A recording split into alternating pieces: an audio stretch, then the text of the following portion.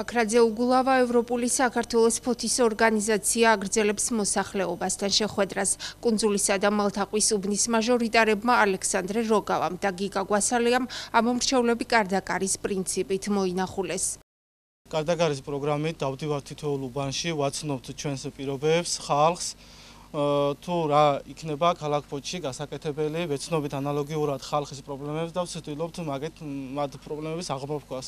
იმედი გვაქვს, რომ დაგვიჭერენ მხარს და მათთან ერთად გავაკეთებთ ყველაფერს სამაგისტროთ, რომ ფოთი იყოს აყვავებული და ევროპაში შემსვლელი ფიგურა. ბაქრაძე უგულავა, ევროპული საქართველოს მერობის და მაჟორიტარობის კანდიდატები კარდაკარ კამპანიის მეშვეობით მოსახლეობასთან უშუალო შეხვედრის გზით დავდივართ და ვაცნობთ მათ ჩვენ საარჩევნო პროგრამას, ვეცნობით მოსახლეობის პრობლემებს და იმ ძირითად პრობლემებს, რომლებიც გამარჯვების შემდეგ აუცილებლად უნდა გადავჭრათ.